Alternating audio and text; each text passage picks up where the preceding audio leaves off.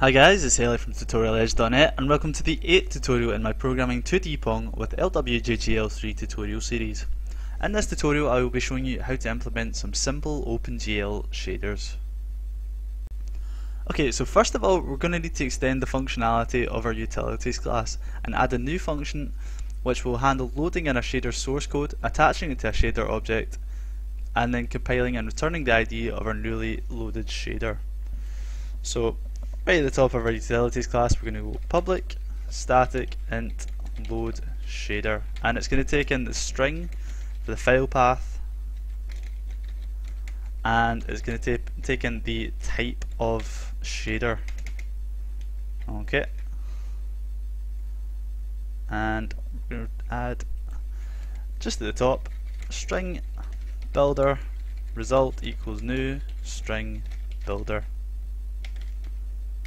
Try buffered reader equals new buffered reader new file reader, and pass in the file path.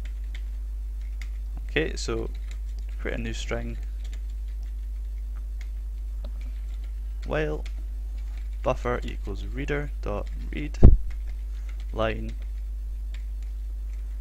not equal to null result dot append buffer, and then result dot append /n, just so we get a new line. Okay, finish that off with a catch, exception e, and sys e, and if you're on Windows you can do control space and then enter, and then we're just going to print out E. So we're going to need to import buffered reader and file reader as well as the IO exception. Okay, so what this basically does is it takes in the file path of a shader and then basically takes in all the source code from that file and creates it as one big string, and this will be useful because this will allow us to pass it into a shader object that we will create just now. So int shader ID equals GL create shader, and this is where we pass in the type that we want to create. And next we're going to attach the source.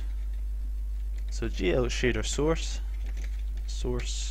shader ID result dot toString, and we're going to just quickly import the appropriate libraries.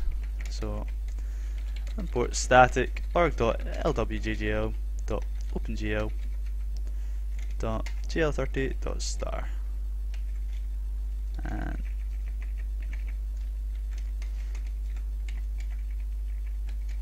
we're also going to import 20 and 11 just for good measure, just in case. Okay, so GL attach shader source.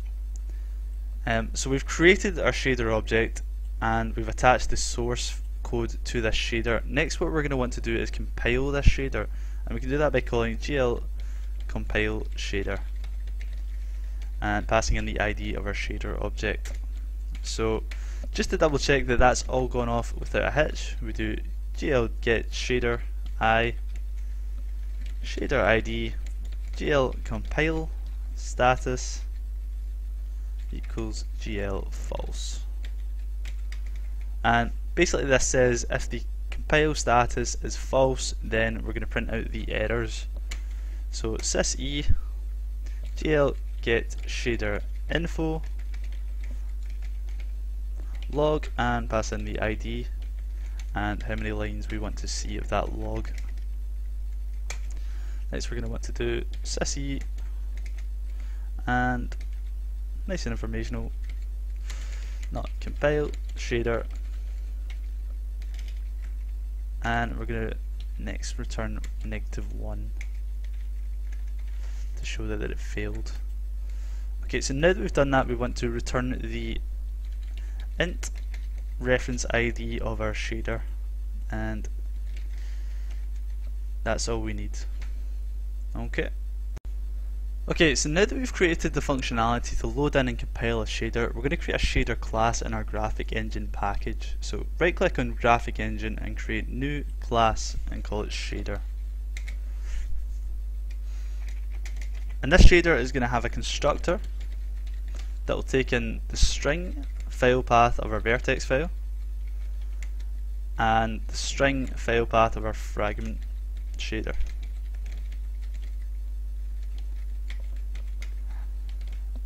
And we're going to create a few ID variables at the top. So int program ID, private int vertex shader ID, private int fragment shader ID.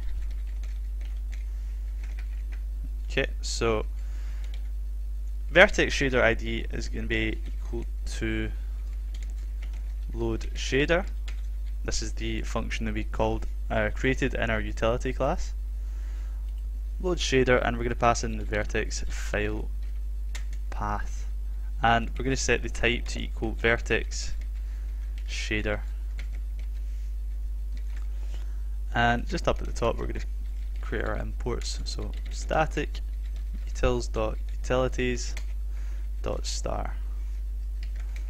Okay, and next we're going to want to import static org.lwjgl.opengl.gl20.star, and we're also going to want to import static org.lwjgl.opengl.gl30.star. Okay, so we've done this for the vertex shader, and we're going to want to do this for the fragment shader as well. So fragment file, and this is going to be the GL fragment shader. And remember to change this to fragment shader ID. Okay, so now that we've done that, we're going to want to create a new program, and we can do that by setting program ID equals to GL create program, and that's all we need. Okay, so we're going to attach our newly loaded in shaders to this program. So GL attach shader, pass in our program ID that we've just created up here, and pass in our vertex shader ID. And we're going to do the same for our fragment shader as well.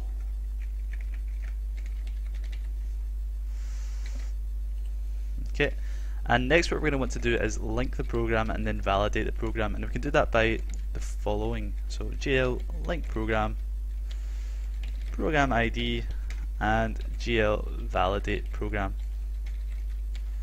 program ID again. Okay, so that's all our constructor needs right now. And next thing we're going to want to do is create a few helper methods. So the first one is going to be public void start,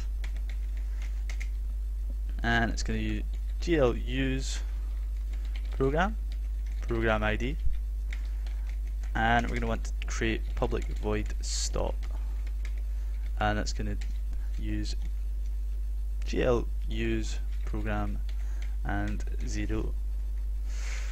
Okay, so we're not quite done with the shader class. We're going to create another couple of functions. So public void, public int, get ID, and we're going to return the program.id. So return this dot program ID.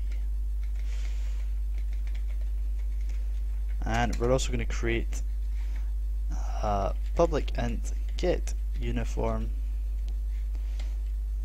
variable. So string name and int result equals GL get uniform location, program ID, and name. And if this fails, or if the results equals to -1, then sysy could not find uniform variable.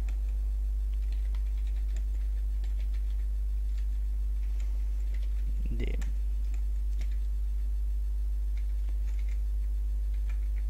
Okay, and finally we're going to return GL get uniform location. Oh no, we could the result, as we've already called that up here. Okay, and just fix that. Okay, and lastly we're going to want to create another method called public void set uniform 3f, and that's going to take in the uniform variable name and our vector 3f position. Call this position actually.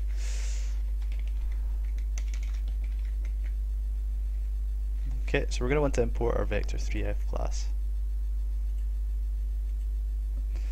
Okay, so GL uniform 3f get uniform name and vector vector.x, position.x, position.y and position.z.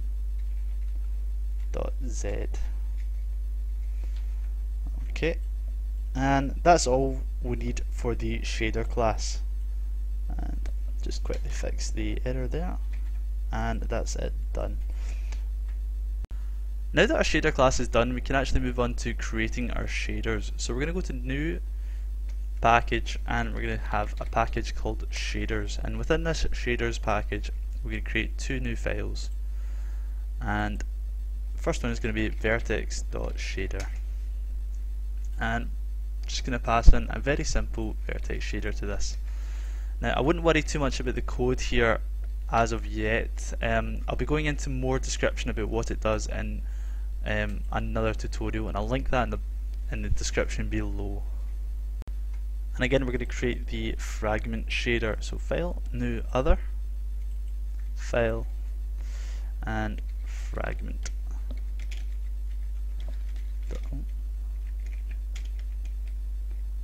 Fragment.shader,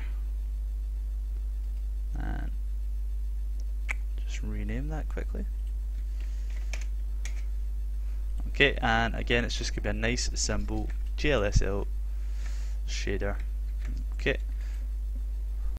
Okay, so now that we've done the shader, we're going to want to create a class that manages all the shaders, because typically with games you'll have multiple shaders within the game, so it's a good idea to have a class that handles and loads them all for you.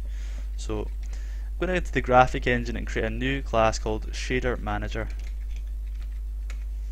Okay, and basically every shader that will be available in our game engine will be initialized here. So just to demonstrate that, we're going to do public static shader1, and we're going to create a static void load all function down here, and shader1 equals new shader, and we're going to pass in the location of our shader files. So I've done it in the shaders packages, so it'll be found in source slash shaders slash vertex.shader, and we're also going to want to do the fragment shader, which is very similar. So source slash shaders slash fragment.shader. Okay, so within our level class we're going to want to have a shader manager. So shader manager, shader manager, and import that from our graphic engine class. Shader manager equals new shader manager, and then we're going to want to call shader manager dot load all. Okay, so just to demonstrate that our shaders now work, we're going to come down here and do shader manager dot shader1 dot start, and then after we're going to do shader manager dot shader1 dot stop. Okay, so that should transform our white ball, previously white ball, to a green ball now. And if we made that a wee bit bigger, if we go into the ball class and make this say 1 1 1 1 1 1 1 1 and make this negative negative negative and negative negative, you should see that for every vertex in our game it changes to different colours as it progresses towards that vertex. Okay, so that's all for this tutorial, and if you found this tutorial useful or helpful at all, then please leave a like and subscribe to my channel for more LWJGL3 tutorials. Cheers.